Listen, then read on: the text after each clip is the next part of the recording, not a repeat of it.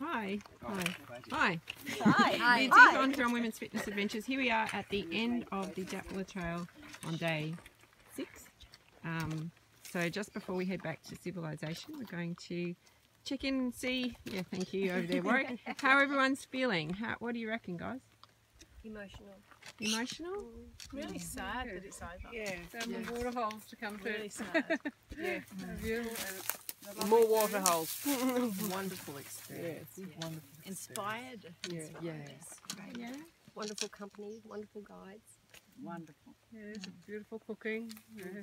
The best. Delicious. Yeah. So is the trip what you thought it would be? More. Probably more. Much more. Why so much more? The Well, scenery. you couldn't imagine it. The water.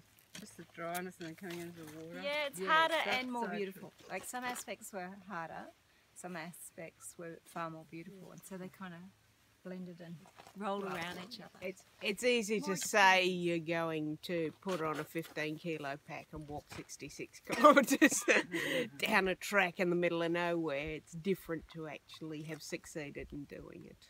Yes, that's so true. And I think for me it's people.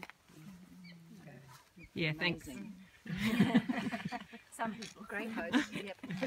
Yeah, the extremes, I think. The extremes of beauty. Oh, right. Of course, of course. All right, very good. Would you do it again? The birds were beautiful. Yeah. So sad. There were some points I thought no, but now that I've done it, Very good. All right, well, it's all over now, girls. So That's thank you for company for the week. meters to go.